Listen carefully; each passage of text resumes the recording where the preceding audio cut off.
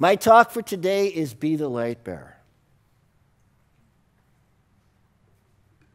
Sometimes my heart hurts. My heart hurts when I read about that we have over 350 mass shootings in our country this year alone. My heart hurts when I read about another black teenager shot down unarmed. My heart hurts watching bombs being dropped on the port in Ukraine. Sometimes my heart hurts. And I saw a Facebook page quote, somebody quoted on their Facebook page, "You can be angry and spiritual." And I thought to myself, that's crazy. That's just crazy. No, you can't. You can't both be in a spiritual space, knowing the truth about everything, knowing that everything is good no matter what, and be angry at something. You don't get to be both. Now, we've been walking around being upset and angry at injustice and all the things that have been going on for millennium after millennium after millennium. That's what we've been doing. And unfortunately, if we do what has always been done, nothing changes. And so, yeah, sometimes my heart hurts, but it's at those times I need to remind myself, wait a minute, my heart's hurting because I've forgotten the truth. First slide, Roddy. Our founder, Dr. Holmes, says, when ideas of evil, lack, or fear present themselves, exercise your dominion over them. There is no spiritual law of discord, sickness, or lack. The laws of spirit are complete, perfect, and good. And yet, we as humans are really quick to forget that. And so we get upset. We get angry. We get sad. Our heart hurts.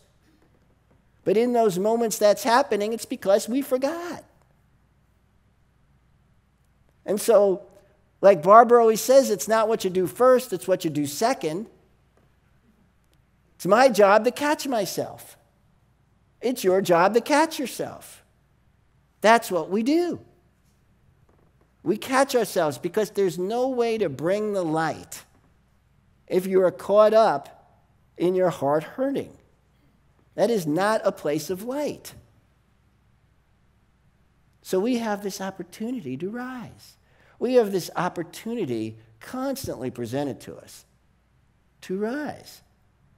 Now, the thing about the news is I used to watch the news on my phone every morning, read the news, and get upset about it. And then, for a while, I decided I was going to avoid that and not do that. And I realized that neither of those ideas bring light. Neither of those are supporting what I want to see in the world.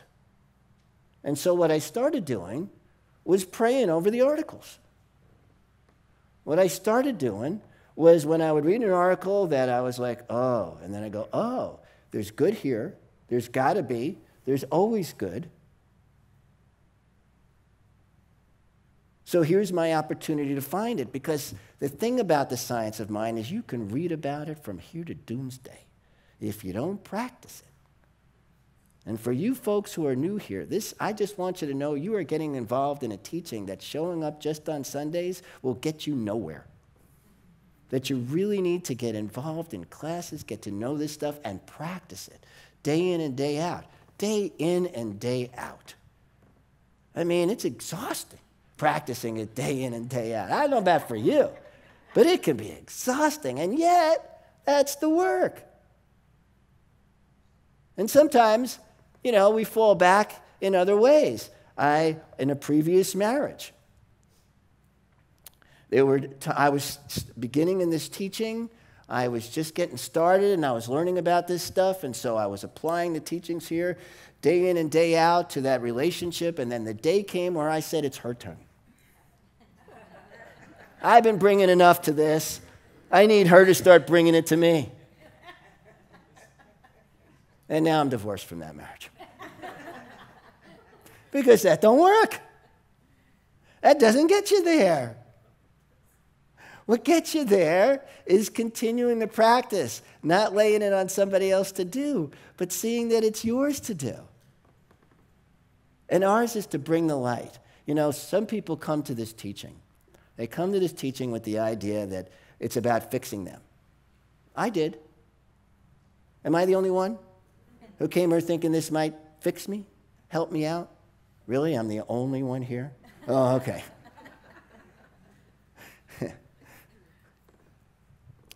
And I got into it, and things started turning around in my life. My life started getting better. I started seeing the results from practicing these teachings of everything has good in it. Focus on that. Focus on what I embody. Focus on what I'm thinking about. Focus on the attitude I'm bringing. Am I bringing light? And my life started to change. At some point, I started realizing that it wasn't just about me. Not right away, I'm kind of slow. At first, I thought this is all about, me getting better. And then I started realizing that it was about being of service.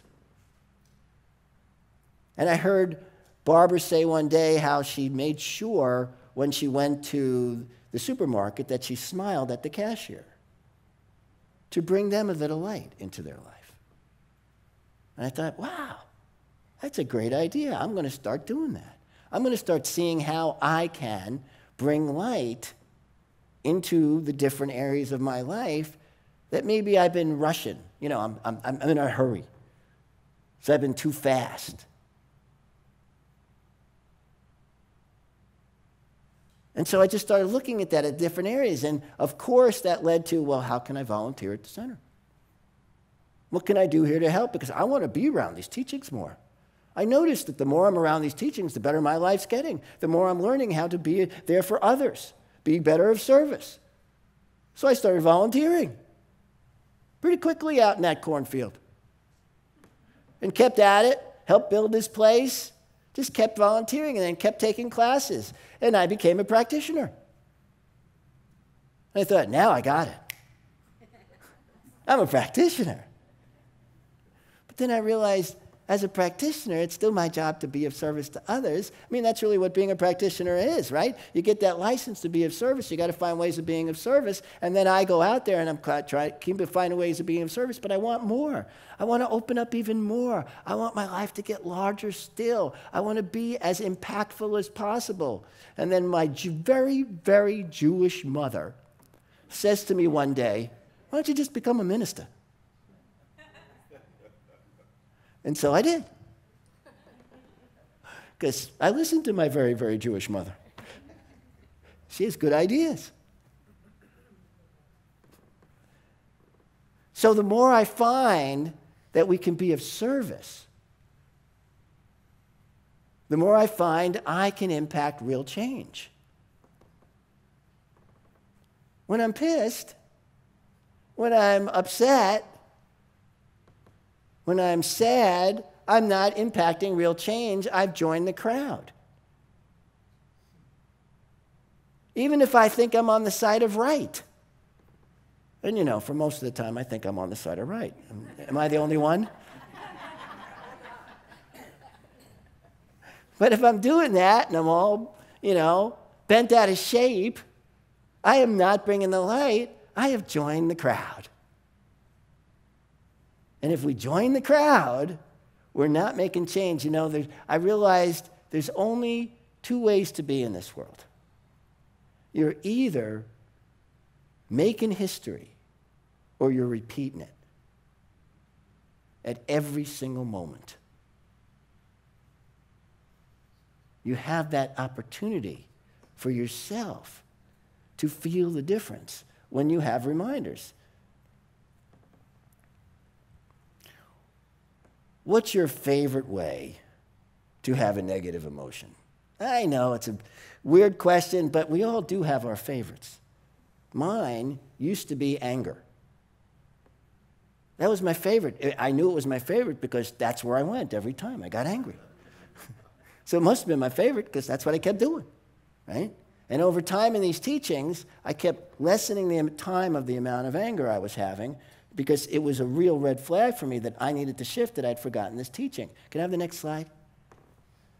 If you believe in the divine goodness, the loving kindness and givingness of God, if you believe in your own soul as immortal, forever expanding, then no matter what the situation confronts you, you can be happy.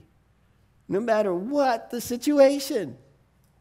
If you're not happy, you forgot your divine goodness. No matter what the situation. That's a rough one. It is for me. But the fact that it's rough doesn't make it any less true. And maybe it's not rough for you. Maybe you're one of these people that, comes into life and you're like, oh yeah, I have a positive attitude about friggin' everything. Well, great for you. Some of us have to work at it. So, what I noticed is as I got better with my favorite, which was anger, this other one started sneaking in that I didn't see at first, called sulking. It turns out I can be a pretty good sulker.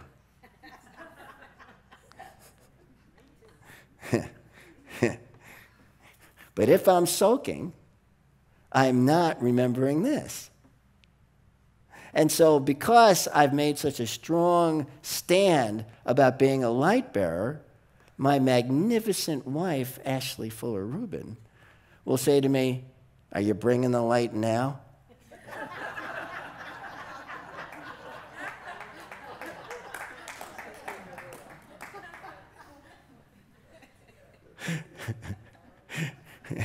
Now, sometimes when that happens, I laugh. Other times I get angry. Either way, I wind up back at the same place, which is I got to get back to happy. Now, a lot of people, when they hear this stuff, they go to something called spiritual bypass.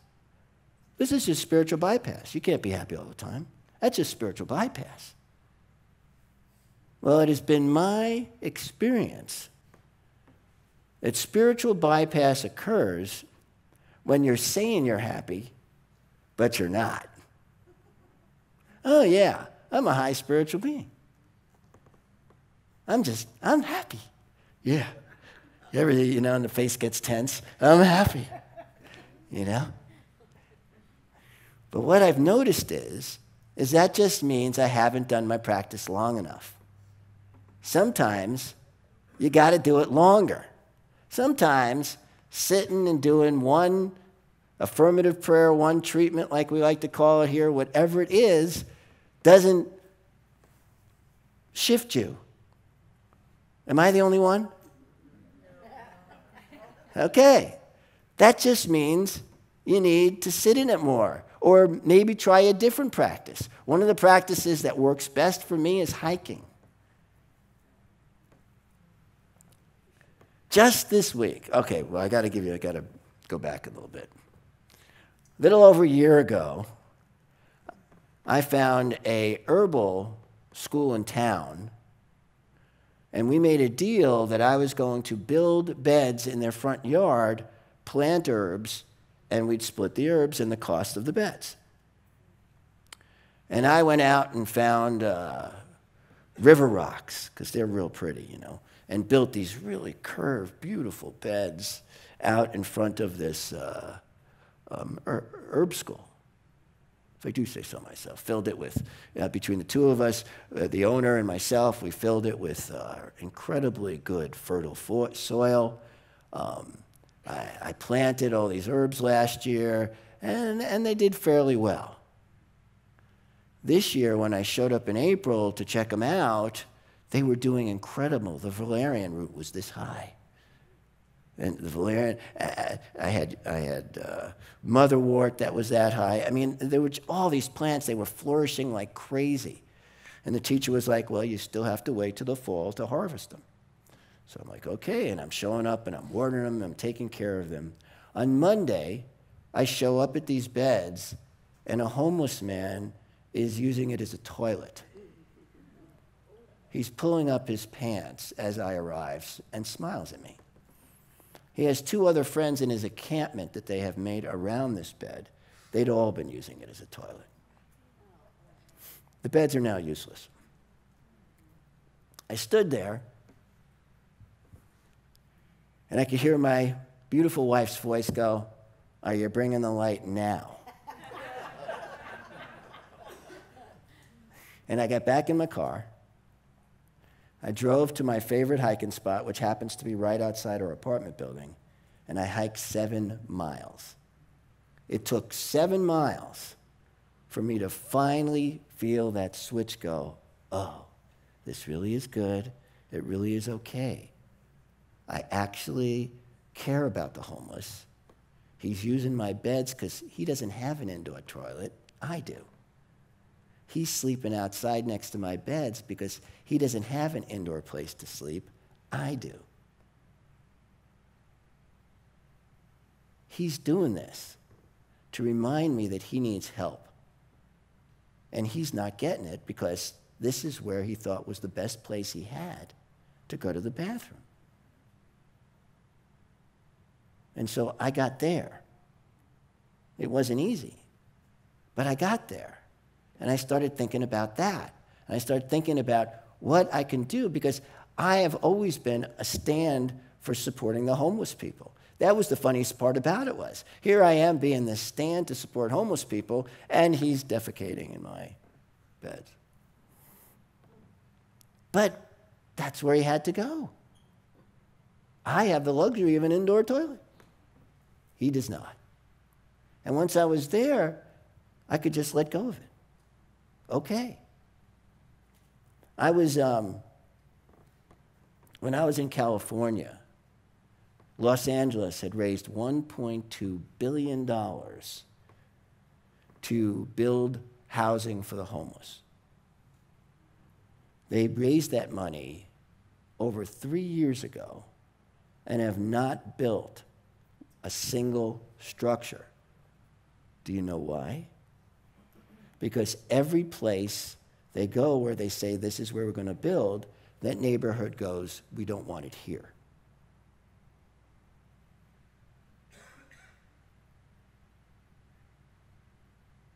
That's not bringing the light. If everybody's saying, well, I want to help the homeless, but not here, who's bringing the light and who's making change? This is what we have. This is where our choices are, so that we can bring something more powerful, more uplifting than what has been brought before, than people saying, I don't want this in my neighborhood. So these people were in my neighborhood, and I was going to be okay with that, because that's bringing the light. And I felt pretty good about that. Do you know? That's what's possible when we really go to that highest place. Bring me to the next slide. As the artist weds himself to beauty, imbibing the essence or spirit of beauty that it may be transmitted to the canvas or awaken the cold marble to the living form, so you must wed yourself to love. You must imbibe its spirit. This love is more than a sentiment. It is a deep sense of underlying unity and beauty of all life, the goodness running through everything, the givingness of life to everything.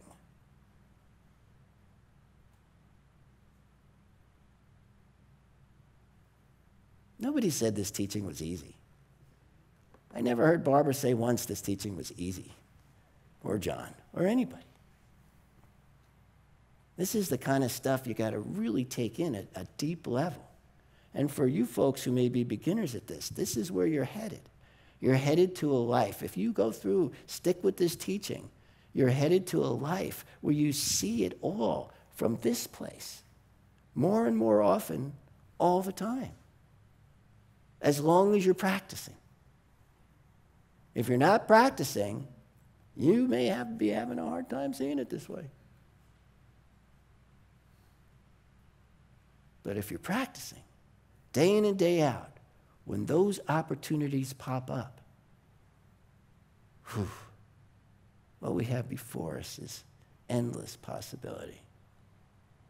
You know, I was thinking about how we are constantly confronted by what we think are our own limitations. Ash has a job with a company called Evolving Wisdom that serves over 100,000 women throughout 172 countries. She's also a transformational coach as a second job, where she's got people from all over the world who go to her for personal counseling, coaching. She's also an adjunct professor. She's also a practitioner here. She also volunteers at hospice. And then her and I do Meals on Wheels together.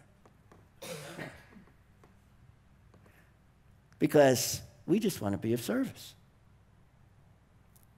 Me, I'm service in a different way. You know, I'm in the middle of writing 2 books, 2 songs, preparing my talk for this. I have 3 talks now ready. And I'm looking at a 3rd book that I'm thinking about. Because that's how I like to create in the world. Because this is a world of endless possibilities. I don't care how old you are, how young you are, what disabilities you have, don't have, wherever you are in life, you can create. And in that creation, you are bringing the light. It doesn't matter where you are, wherever you are, if you are in a place of creating, thinking, what's next in terms of my endless possibilities? What's next in terms of the goodness of the world? You are bringing the light. I see Rubin's artwork on Facebook all the time. Boy, that woman knows how to bring the light. This is what's possible. You can't stop. I mean, you can. You can do whatever you want, but I don't recommend it. This teaching has a heart. This teaching has a soul that is yours to embrace and bring into your life. It feeds me with energy that I sometimes don't even know where it comes from, except source, of course. And so that's what's possible here for each and every one of us. And a lot of this is set by intention.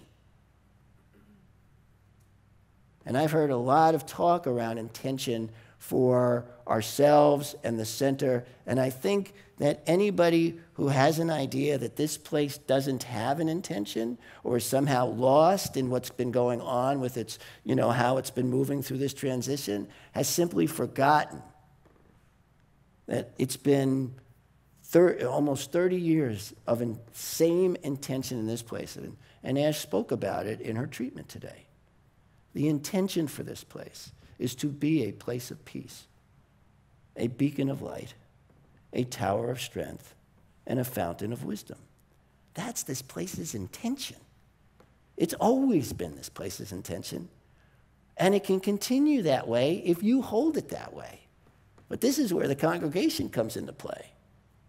It's up to you to hold it that way. But more importantly than how you hold it for this place is how you hold it for yourself. Because I have come to realize that I am a place of peace, a beacon of light, a tower of strength, and a fountain of wisdom. That this place taught me that that's me, not just this place. So I ask you today, does that sound like an intention you want to take on? Does that sound like an intention you want to take on? Yes. Does that sound like an intention you want to take on? Yes. Now we're getting somewhere. So why don't we do that? Are you up for that? Taking this on as your intention? Yes. All right, then let's stand. Put your hands over your heart and repeat after me. I am a place of peace. I am a beacon of light. I am a tower of strength. I am a fountain of wisdom.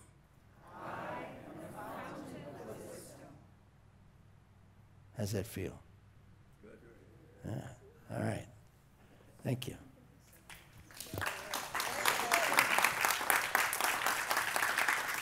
So, yeah, I know you thought I was done. I'm almost done.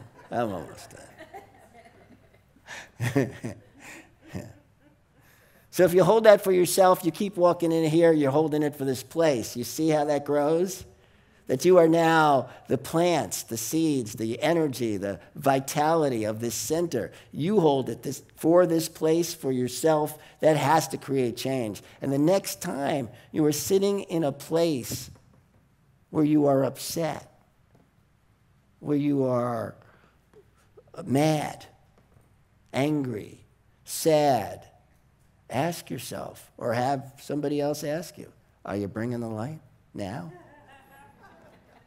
Last slide, please. If you can see God in everything, then God will look back at you through everything. Think about that for a minute. If you can see God in everything, then that's what's looking back at you. Is that cool or what? This is the possibility when we're willing to get past the human into the spiritual, into the truth of who we really are, and take the time to get there. Don't sell yourself short. It's worth the time. It's worth the time to feel it that way. Thank you. I love you very much.